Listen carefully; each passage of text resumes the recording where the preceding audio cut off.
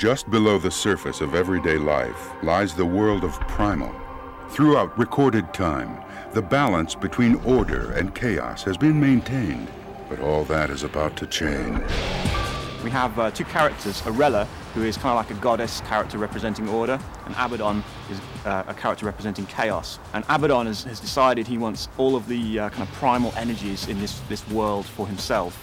So he has broken some kind of eternal laws that exist between the two of them and has set into motion a plan where he has disrupted the balance of order. As far as we see it, it begins with a character called Jen, who is at a nightclub with her boyfriend Lewis, and Lewis is playing on stage in a band.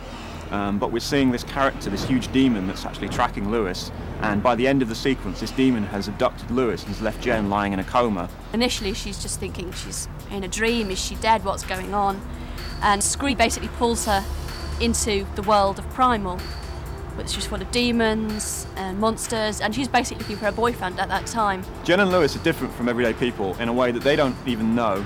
They were both taken away as babies into this world of oblivion, and they were changed such that they have become half demon. They have no idea of these abilities that kind of lying latent, and it's only when they're both drawn into the game we see the fact that she has the ability to shift into each of the different demon races. What have you done to me? The character that brings Jen into this world is a character called Scree. He appears to be this little gargoyle, but he's actually a much bigger character than he seems, and he is going to be leading Jen on this quest where she has to restore the order in these two kingdoms that have been corrupted.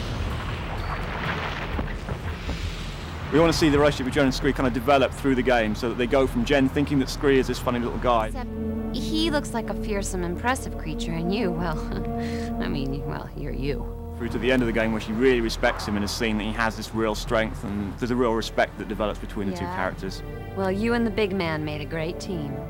Don't you think so, Rocky boy?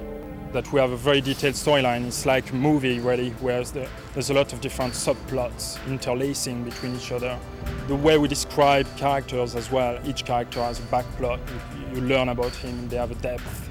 So you've got this big overall story that kind of links Jen into this whole world, and then you've got the little individual stories for each of the different realms that Jen has to go in and put the things to rights because chaos is taking over order. So Solum is the first realm that you encounter, and it's a world locked in perpetual winter and perpetual night. The world that they live in reflects their fall from grace. They were a much nobler, much more refined civilization, all of which has crumbled into ruins.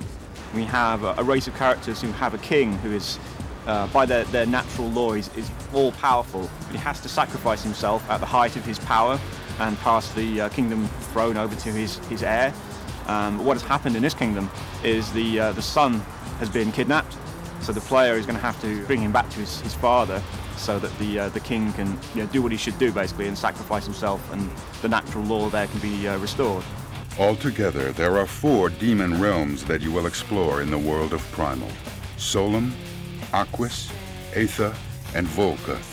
These are the battlefields you will face to restore order to the world.